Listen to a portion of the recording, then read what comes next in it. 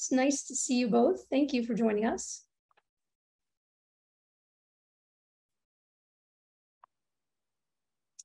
All right, let's go ahead and get started.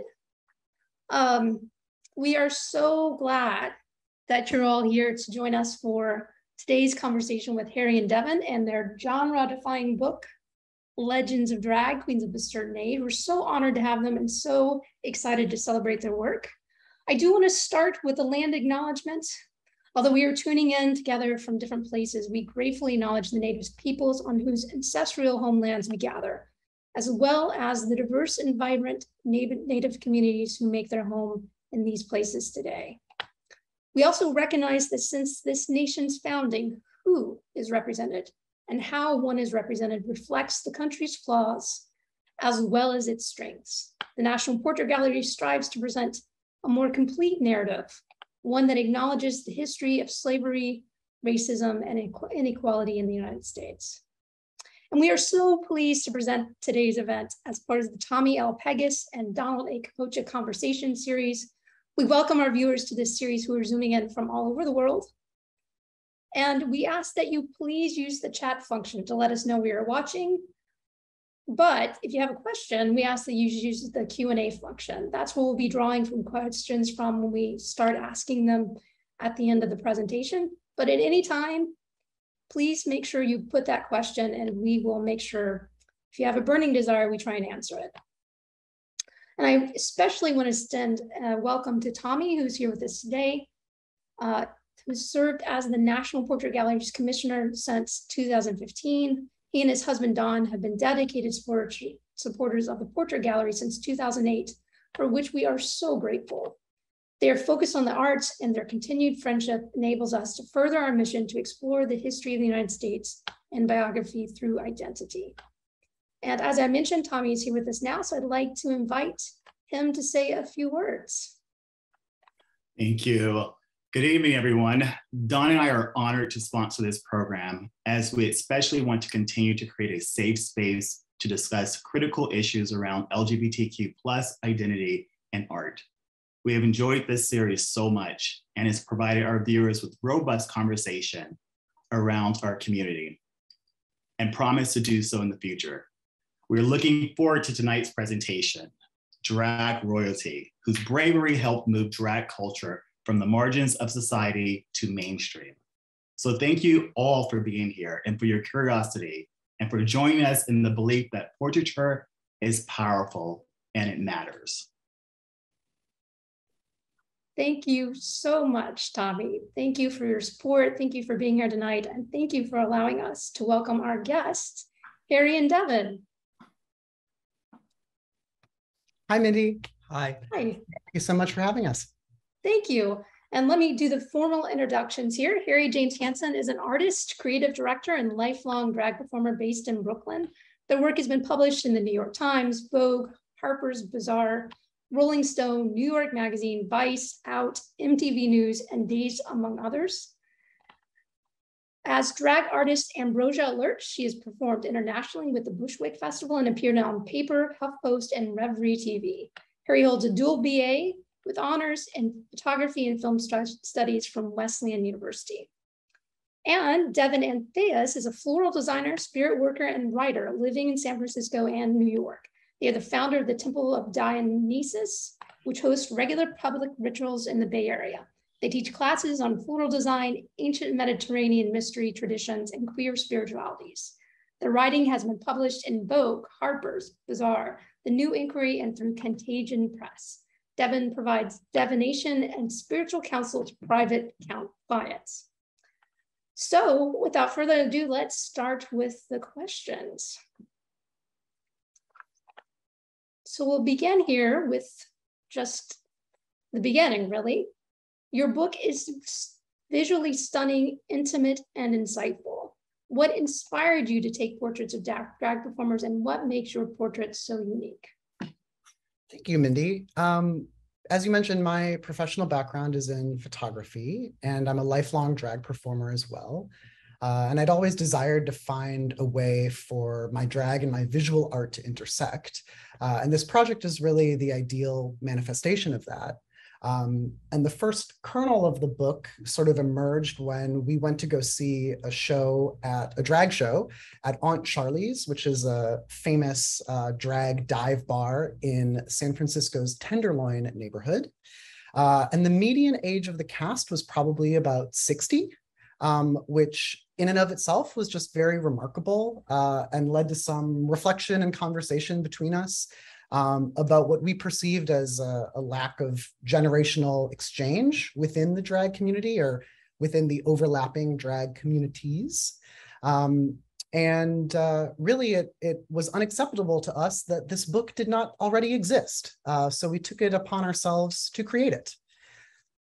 Yeah, and my background is in floral design, and Harry first kind of brought me into the project to style flowers for the first few portraits. And in my many wedding seasons, kind of offering flowers and working on big floral teams for extremely elaborate weddings, I kind of came to this understanding that flowers are, even in our very secular age, are considered very crucial for the biggest rituals that we have, for weddings, for memorials, for funerals.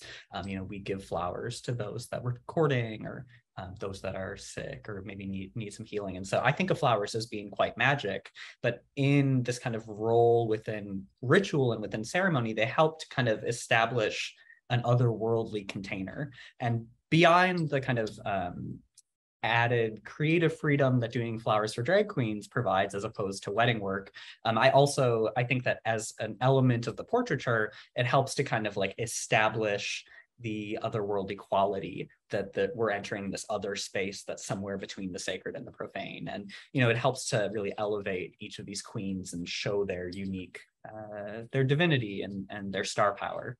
And so, yeah, it's been a huge honor to give the girls their flowers. And I understand that you did this partially before the pandemic, and then as the pandemic hit, you were still creating. So how did the pandemic shape your work? I mean, it definitely, we were midway through the process of securing our book deal, and we're had been planning a whole tour. And, like many people, the pandemic knocked us on our ass for a little bit, but we quickly recalibrated and realized that because of the threat that the pandemic posed, especially to the elders, that it felt more important and more timely than ever that this be something that is done. And thankfully, we had already established a kind of aesthetic within the portraits that, we were shooting outdoors, there was some amount of distance, and we were shooting in full sun. And so it made it pretty easy to adapt to a kind of pandemic safe, or, as safe as possible mode of proceeding. And we ultimately decided that, well, if the apocalypse is upon us, this is how we want to spend the last days. So we continued. Nice. Well, one of the things I love so much about your book is not only is it visually stunning, the writing is excellent. And so I love this quote. While you say your book celebrates queens of a certain age, you write that you found, quote, a lineage of camp and immaculate argot and energy tracing its way back into antiquity, where the classicists tell us that men wore masks and fabrics and exaggerated makeup to portray goddesses and heroines, and the very origins of the theatrical tradition. So first, that's an amazing sentence. And then also, what can we learn from the history of drag?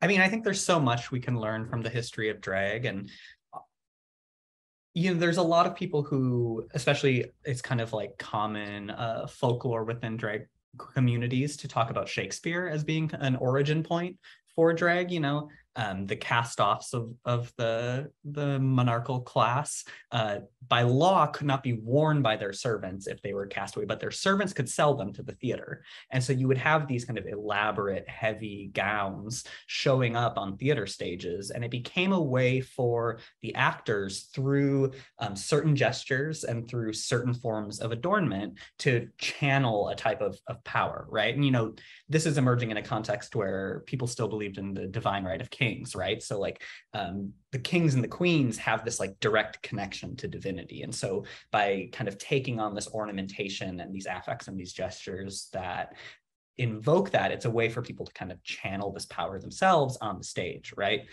there's an older precedent, if we look at classical theater in ancient Greece, for example, where all of the actors were men, which is to say that like the goddesses and heroines were portrayed by people performing a set of gestures and like using kind of facial adornment techniques that might, or masking or different forms of costumery that in a modern context might look very much like drag, right? And so this starts to give us this understanding that when people are trying to like channel a tremendous amount of power and also like, command presence, like on stage, in ritual, in places where people are meeting these like divine or mythic figures, that's where we start to see what I would say are some of the origins of the drag tradition, right? And obviously there's other examples we can look to, and there is a wide array of examples and cultures around the world of gender transgressive people and performance being understood as sacred. And while that's not really our place to examine in this work, I think it's worth adding to the conversation. It's also worth saying that like these gestures and forms of adornment are not solely reserved for the theater, right? Like a lot of those slave owners that founded this nation were wearing powdered wigs and heels and makeup when they were signing their important pieces of paper. I mean, just look at the way the Pope dresses. Like there's a very clear way in which like drag as like a series of gestures to claim power can be seen in a number of contexts. And can you talk a little bit about this portrait? Well, this is Hot Chocolate, who is the reigning queen of Las Vegas. She was recently honored in the season finale of the most recent season of RuPaul's Drag Race as being a legend and being someone who really did a tremendous amount to open the way for, people who are practicing the art today. And Hot Chocolate she is still the reigning hostess at Piranha. And she's also the world's foremost Tina Turner impersonator. She's in both of Tina's movies. And it also plays a role as an impersonator in Miss Congeniality 2, Armed and Fabulous.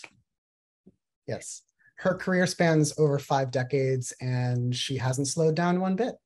We're going to see her again in Las Vegas this fall when we do an event there. Nice. Hot Chocolate is one of my favorite names in the books, but there are many to choose from. She's incredible. I bet she was very fun to photograph. Yes, and such a gracious hostess, truly.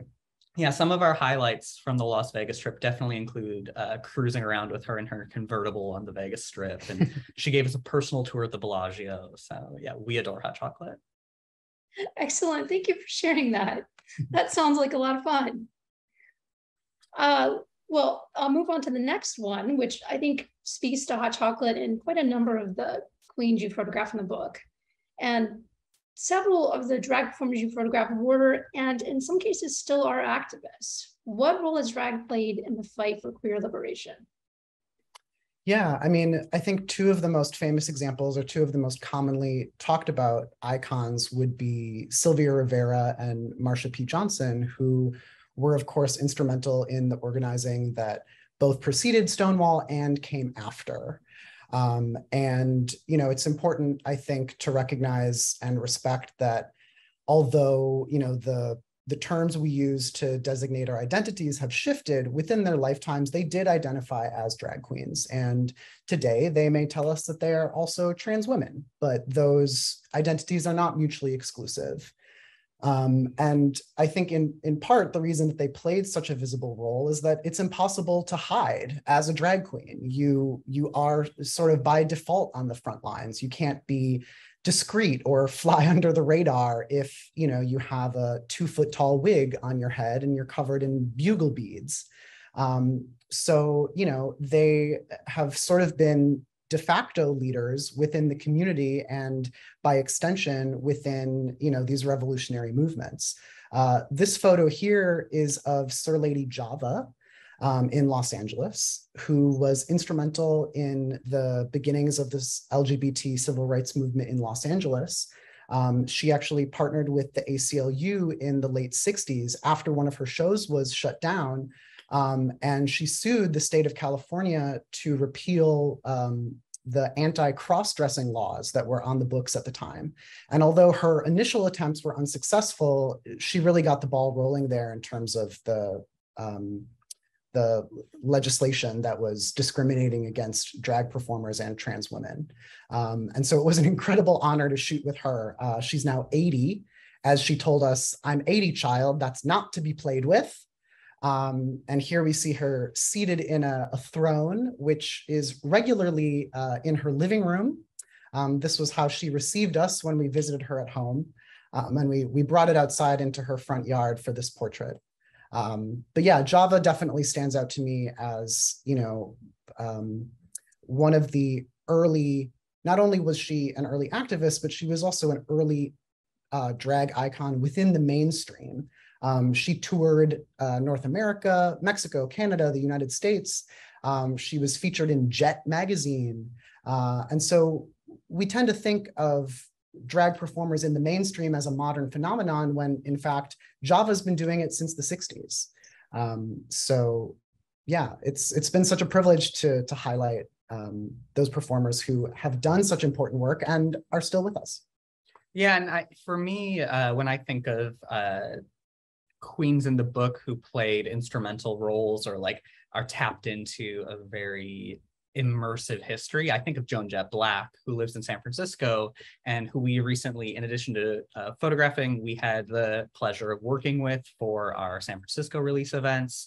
And Joan is just incredible. As a teenager in Ohio, she, as a teenager in the Midwest, she like ran away from home, joined the Gay Liberation Front, was later active in Queer Nation, in ACT UP, in the Radical Fairies. And in terms of queens in the book, I can't think of one who has like spans a kind of like historical memory of more organizations.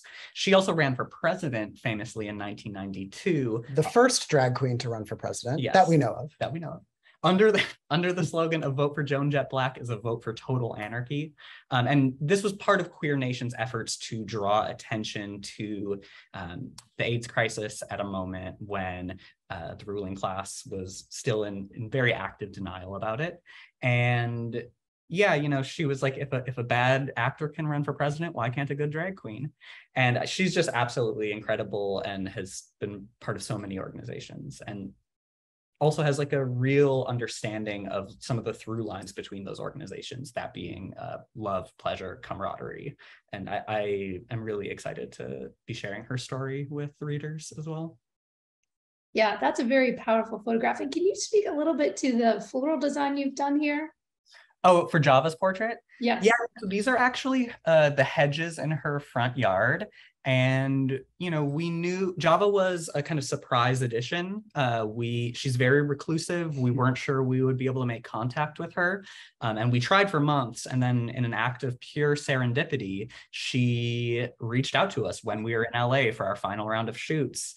And we talked about it and knew we had to make space for her in the book, and decided that if we were going to go for it, we were going to go all out. And so we found the most gorgeous blooms we could at the LA flower market and spent the afternoon ornamenting her front hedges to kind of create this portal that's surrounding her, seated in her throne.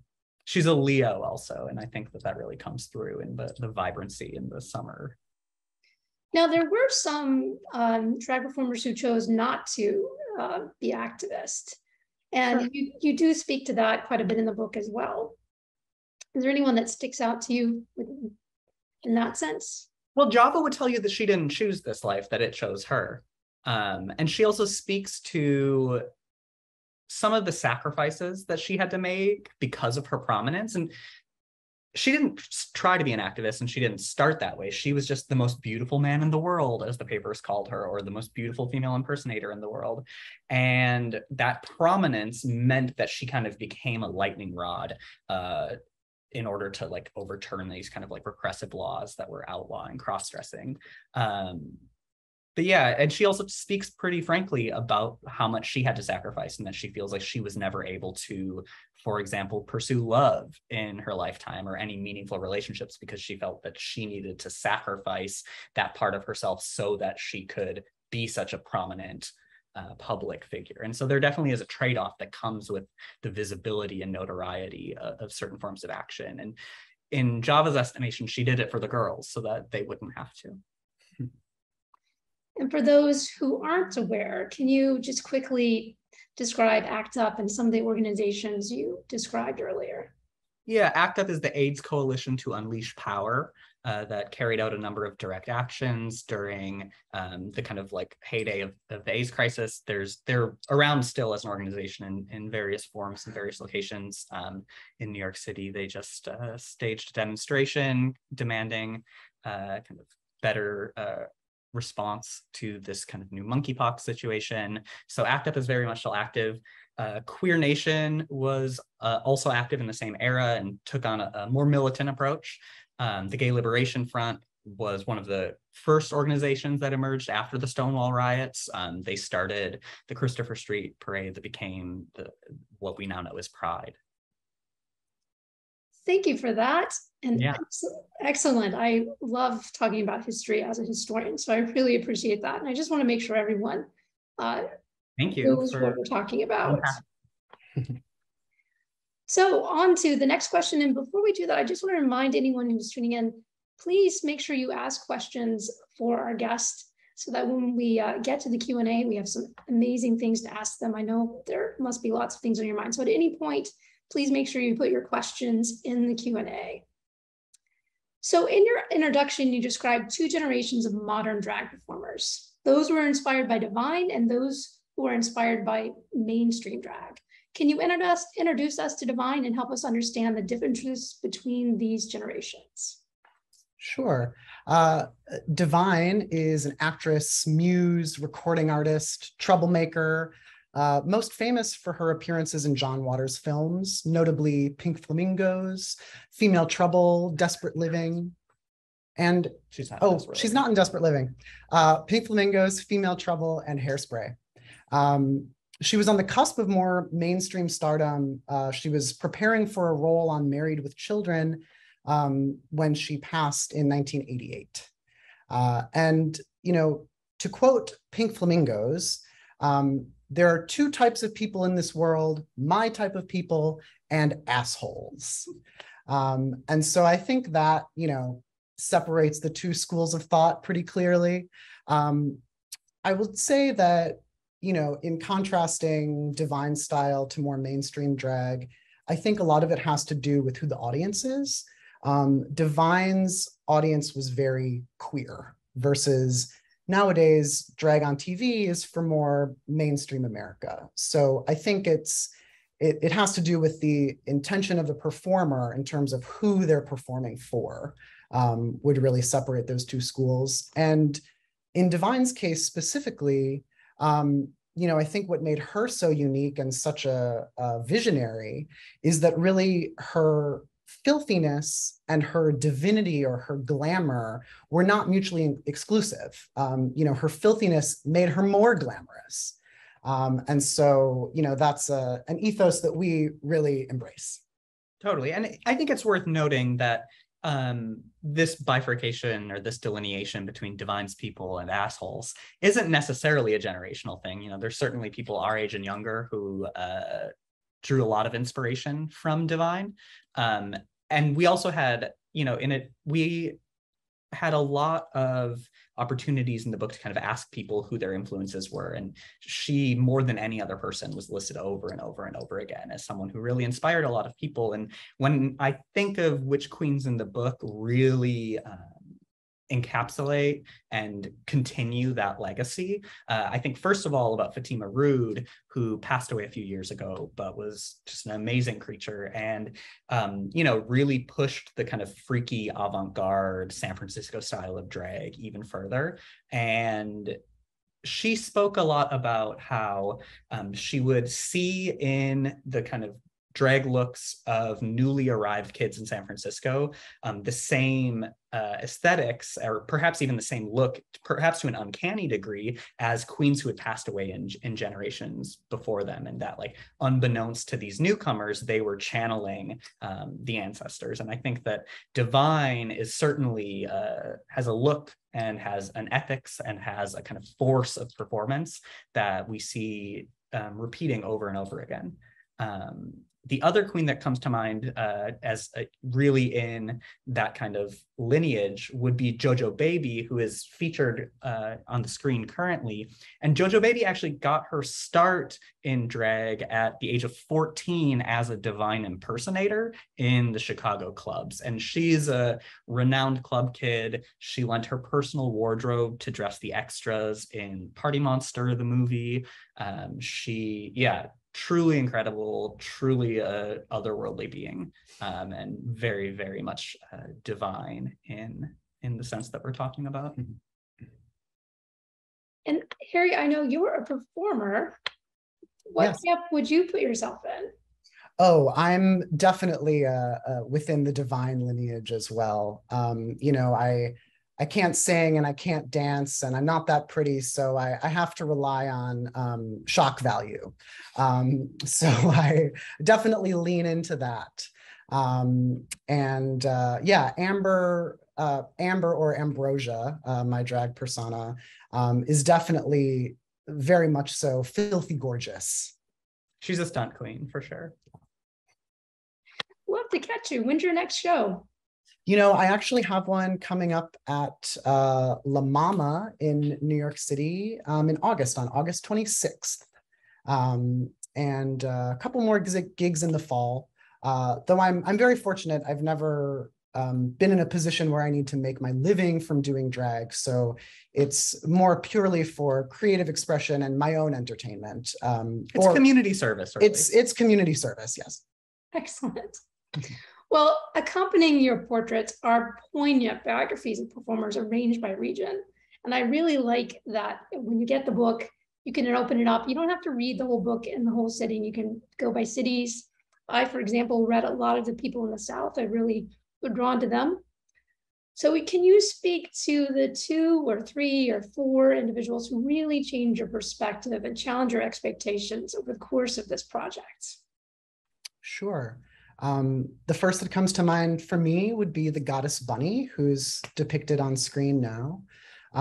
She really, in my mind, more than any other queen, really defined her own matrix of success outside of mainstream or societal expectations of what is beautiful and who can be successful. She did use a wheelchair. She had polio as a child, so she was disabled her entire life. And that never slowed her down. It never stopped her. She was a fixture in the underground club scene in Los Angeles for decades. She appeared in Marilyn Manson's music videos, and was so immediately candid with us. I mean, she loved attention, so she was very candid with us about her rather incredible biography, including, that she was born atop the Santa Monica Ferris wheel and descends from the Italian royal bloodline and worked as Ronald Reagan's personal secretary and dated Ricky Martin when he was 19. And I can't verify any of those facts for you, but she told them to us as truths, as part of her personal history, and we accept and respect that. She was speaking from a much more glamorous timeline than the one that we're currently stuck in. Yeah. But I think, for the goddess Bunny in particular, drag was really essential to her survival. And that was so beautiful and inspiring to see. And in terms of queens that challenged my expectations, and perhaps this is just because we're in Florida right now, but Charity Charles comes to mind. Charity Charles was Miss Fire Island 1968. We shot with her in the back of her dear friend China's trailer in Fort Lauderdale. And she's just a knockout. She's still an absolute beauty queen. And as part of our process, we conducted interviews with each of the queens. And we have a standard set of questions that we start with and then have some kind of more pointed ones. But one of the things we asked them all is how they got into drag. And for the most part, the queens' responses can kind of fit into a couple of categories, right? A lot of them started doing drag as a dare. A lot of them did it for the first time on Halloween, you know, when the veil is thin and the spirits are more present. Some of them did it for talent contests. And Charity's absolutely blew my mind. She told us that when she was 18 in Boston in the 60s, she was basically courted by an older gentleman who dressed her in drag, bought her all sorts of like really nice designer clothes, and eventually introduced her to this secret society that was functioning on Beacon Hill in Boston of these other like elder, wealthy, powerful men who all had younger drag queen lovers and would throw these parties where at first glance, it would seem to be gender segregated in a way that you might expect in the 60s, right? After dinner, the men would retire to the library to smoke cigars and the girls would gather around and gossip and kiki. But in fact, it was all of these kind of drag couples, basically. And she talks about how when she got good enough at passing, that they would in fact go out and have dinner parties at restaurants, and it wouldn't just be these kind of like affairs in private homes. And just to know that that type of world existed in Boston in the 60s, both kind of broke the mold of how people get into drag, but also completely defied our understanding of the history of this stuff and just how far back it goes. Do you have any funny stories you'd like to share? I'm loving your insights. Oh, God, funny.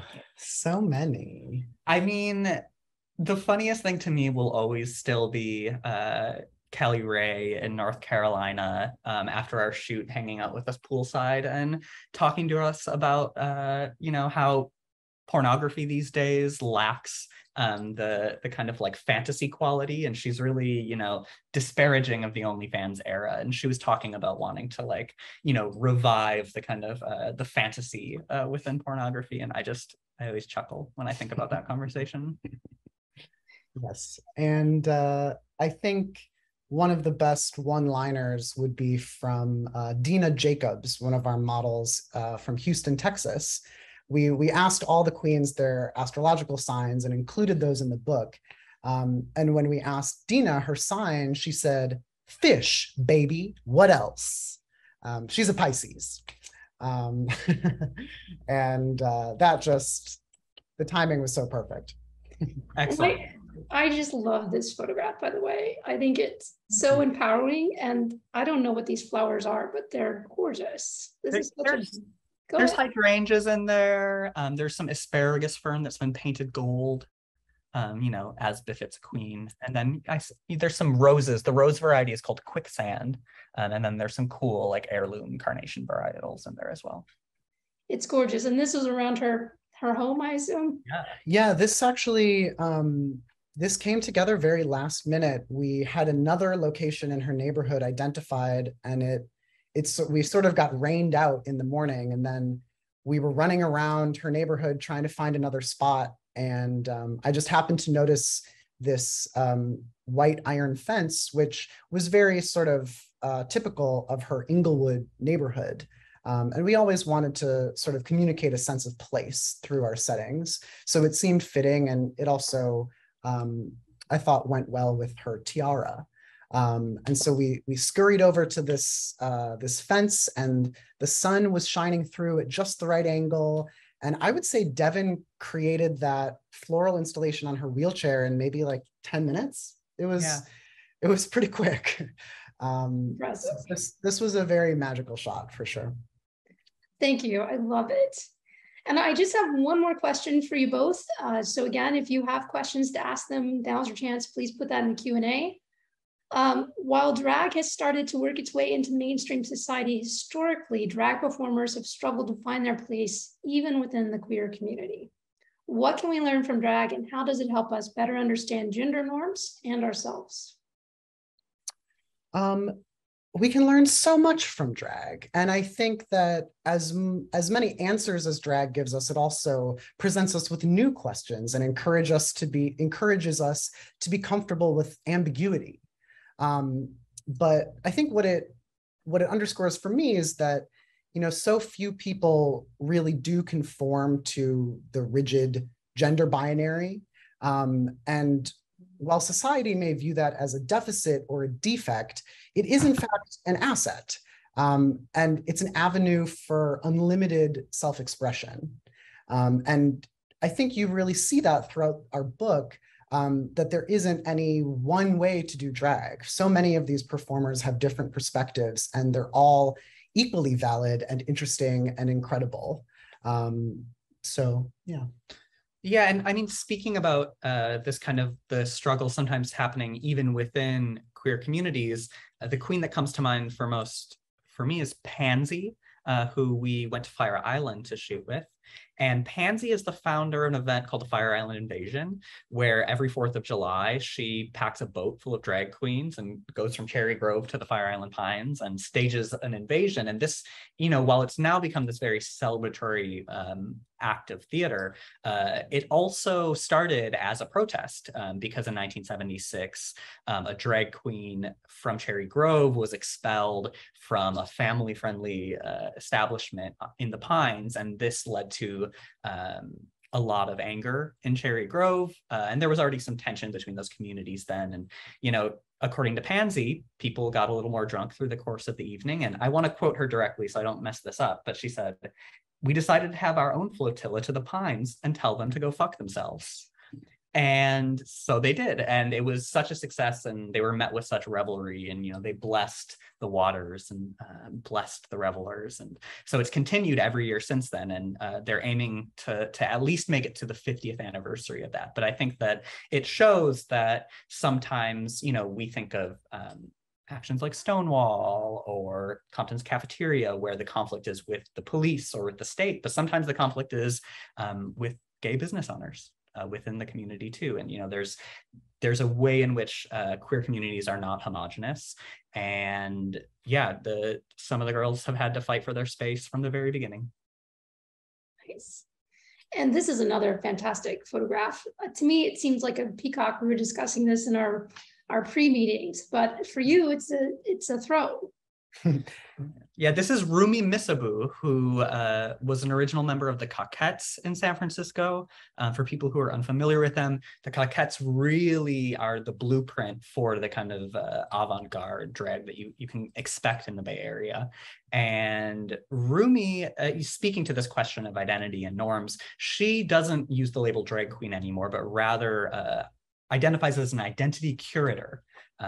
And so I think that it shows that even within people who established or really set the template within the traditions, a lot of them move to different places to kind of understand what it is they're doing and what they're offering. And for her, she sees herself as a curator who's picking different pieces of identity and piecing something new together every time as a new or unique work of art. Well, thank you. I want to make sure we give plenty of time for our guest to ask questions. We have a few. If you don't mind, I'll turn to them. I want to start with this question. What do you think of the real impact of the Harlem Hamilton's Lodge drag balls? It may be one of the earliest expressions of drag. I'm sorry, could you repeat the first part of that? Sure. It's a question about Harlem's Hamilton Lodge drag balls. So the early drag balls that predated Pose, and one of the earliest expressions of drag. Yeah, I mean, even going back even further, there was a queen named William Dorsey Swan who was holding drag balls in DC in the 1890s.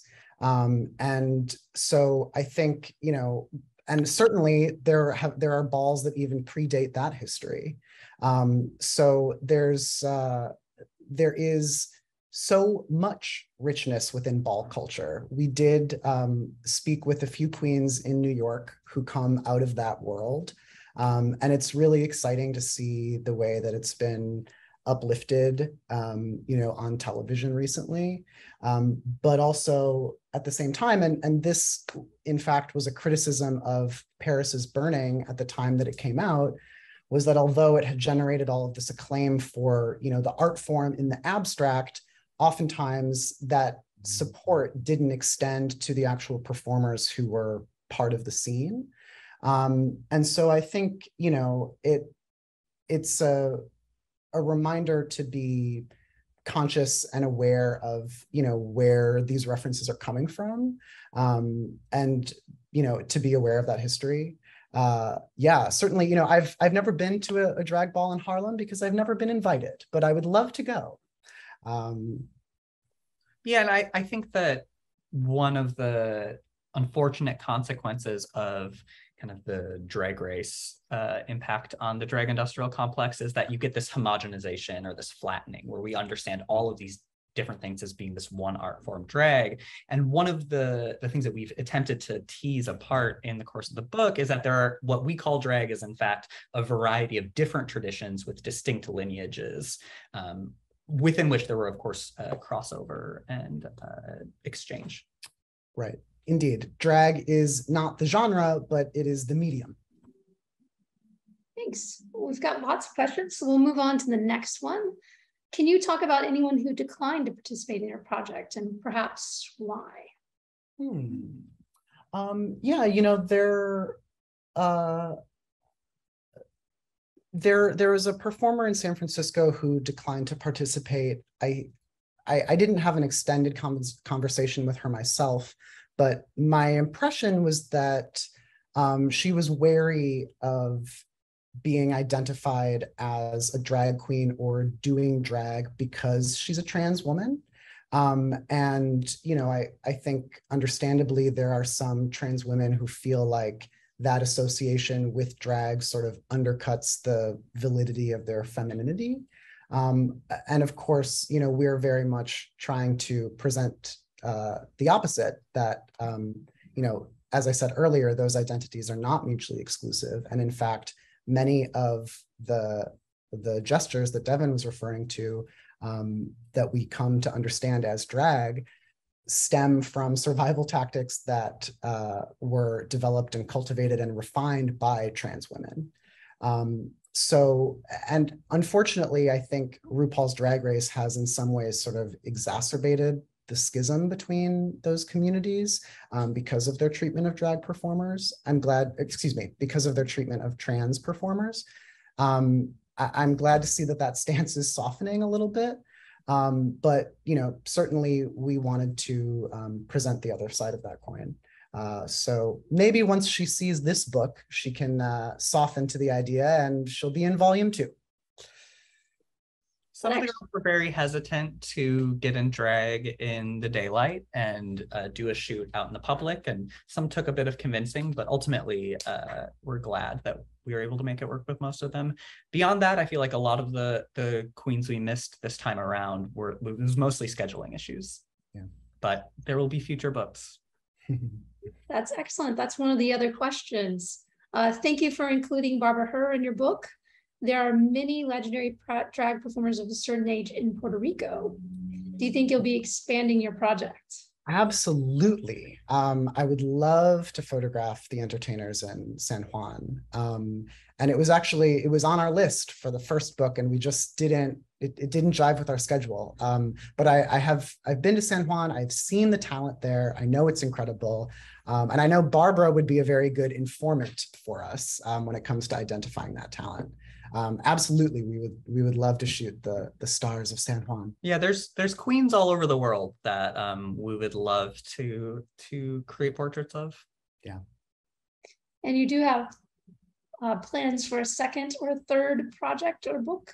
Yeah, we have a running list of queens that we maybe didn't get to or weren't able to schedule with for this book in time for our deadline, who we would love to get to again. We definitely think an international edition could be in the works. Yes. There's a queen named Gilda Love in Barcelona who's 97. And so she's top priority. Well, and just a plug for a future event, we are going to do a fantastic program on Sylvia Rivera. Oh, fantastic. Which I know you wrote about as well. If you'd wanted to share a little bit about her history. Well, yeah, I mean, Harry already spoke some to her importance. She was a participant in the uprising surrounding Stonewall. She was a founder, along with Marsha P. Johnson, of STAR, the Street Transvestite Action Revolutionaries, who established a house where young queens could seek refuge.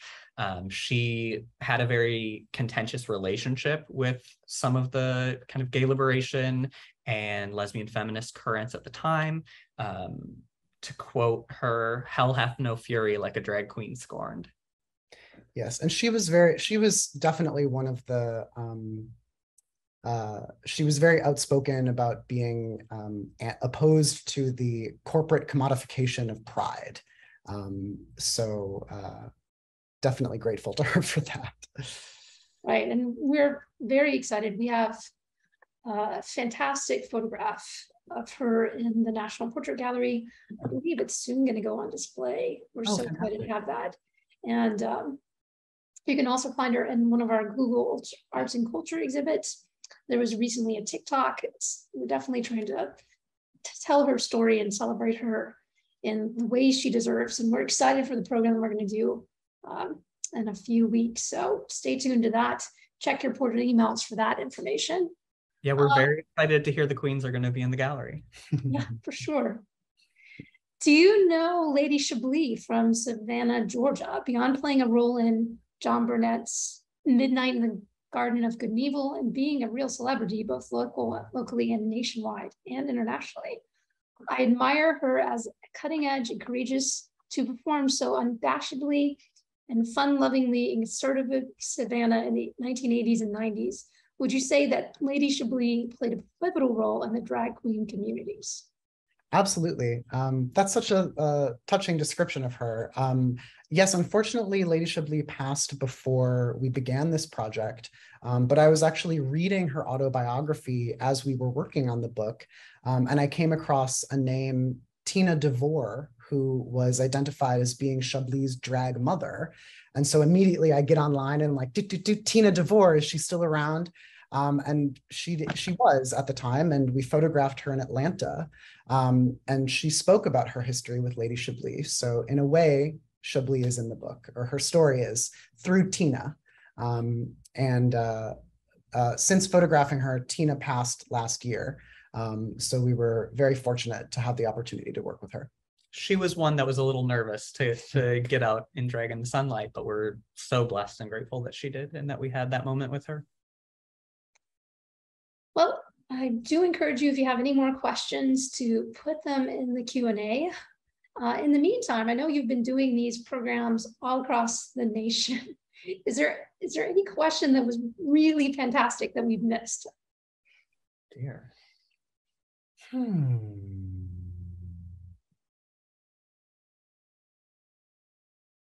Honestly, the questions that y'all put forward were some of the most insightful questions we've received, and definitely broke the boilerplate that we've come to expect from interviews. So we're very happy with your questions, and maybe we should forward these to some other sources.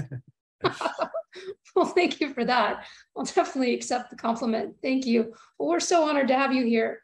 Do you have any, if you could speak to the thing that inspired you most from doing this, is there anything that really stands out, thing that you personally learned, either in terms of your floral designs or your practice as a drag queen, anything that you learned from this, that your real takeaway?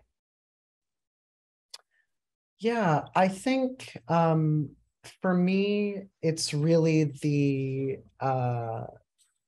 magical potential that's unleashed when you're willing to surrender your ego and really trust in collaboration. And I think a great example of that would be our cover model, Mother Chukka. I mean, this photo is so fabulous, but her eyes are crossed, her bra strap is hanging out. You can see the saliva in her mouth, but it's still undeniably glamorous. And she, yay, we got books on deck. But the fact that she was, willing to surrender her ego in that way and trust that we would document her in the best light was I mean, the proof is in the pudding. It was very rewarding, certainly. Definitely. And in terms of, for me, inspiration, I definitely think of Lawanda, who is one of our Vegas queens, who, you know, we at first, we wanted to get in touch with her. We were having some trouble doing so. Everyone told us that we needed to see her when we went to Vegas. And she actually showed up as an assistant for Duana Moore, who is another one of the queens, just helping to kind of touch up her makeup through the course of the shoot. And it meant that we were able to shoot with her. We were like, hey, we have an extra day. Can we work with you? And her story really, really, really is truly inspiring. She suffered a stroke, after which she was told that she would never walk or talk again. And she's walking, she's talking, she's performing, she's more fabulous than ever. She stays on the cutting edge in terms of fashion and style. And just her story is really, really, really inspiring.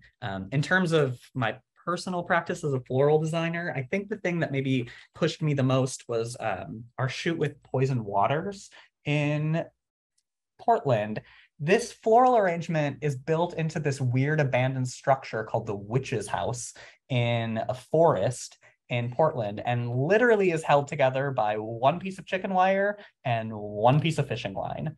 And so in terms of mechanics for floral installations, it was quite a challenge, but I found the perfect screw in that witch's house and was able to piece it all together from there.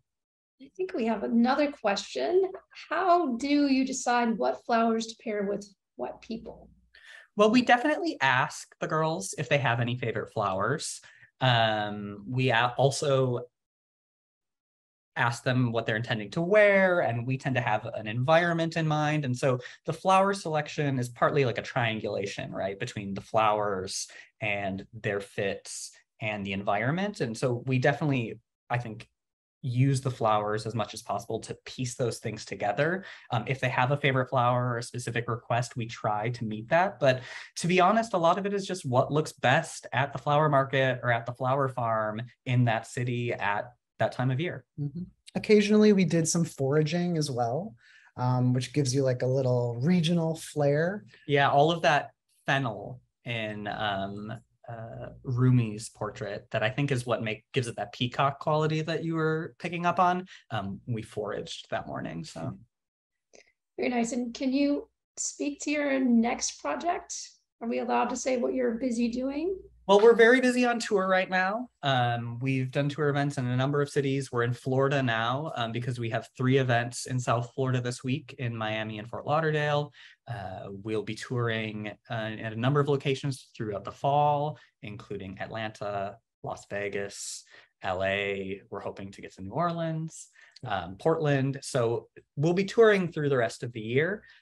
Beyond that, like we said, we feel like we have some more books in us. We've been toying with a television treatment for some of this work. Yeah, we've been talking about a drag church, a drag museum. You know, the sky's the limit. Who can say? When, you know, it's like now we have this incredible network of performers across the country.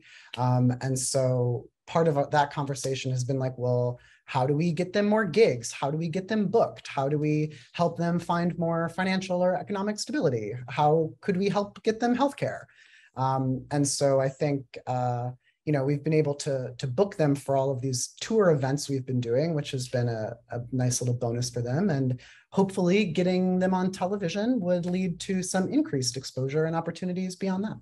We think putting a bunch of queens who are struggling with housing insecurity into a big mansion and rolling camera would be a great television show. Yes. I do not disagree. Not one bit. And I really appreciate the work you've done for these drag communities and drag performers. And I admire your work, and your book is just so fantastic. I encourage anyone to pick it up. You've challenged photography, you've used flowers in an interesting way. It's just very impressive. So thank you for joining us. I'm so excited that we got your very kind words. Thank you. It's been such a pleasure. I do want to say a little bit about the next events we have coming up. So these are all going to be on Zoom. You can sign up for the portal newsletter to find out about these. We share them on our Instagram page, the National Portrait Galleries page. And any number of places, but these are all virtual. So the next event in our Pegues Capoccia Conversation Series on LGBTQ Portraiture is Art Afterwards. That's a book discussion with Riva Lehrer, who is one of the artists currently featured in the Outwind Gallery. She has a portrait of Archiebaeus, and it's part of her Risk series. If you haven't been to the Outwind and you're around here, please make sure you attend that. It's a fantastic show. And this conversation will be great. It's with Riva and Carmen Maria Machado, who's got an amazing book about domestic violence within the LGBTQ community. That's Tuesday, August 9th at 5:30. That's also in partnership with the Martin Luther King Jr. Library. And then on Tuesday, August 16th at 5 p.m., Kate Clark-LeMay will moderate Sochi Sakamoto and the 3-Year Swim Club, a conversation with Julie Checkaway and Kelly Nakamura. This event is part of the Greenberg Steinhauser Forum and American Portraiture, and it's such a fantastic, inspiring story. If you don't know about that, you'll be glad you tuned in and learned, because it's an inspiration. And then finally, we ask that you join us on August 30th at 5 p.m. for Queering Women's Suffrage in the United States with historians Anya Jabor and Wendy Rouse and moderator Kate Clark-LeMay. And this is another part of our ongoing Pegues Capoccia Conversation Series programs. And that will be also fascinating. And we hope you tune in. And we thank all of you for joining us. I hope you have a great evening. And I just want to say thank you.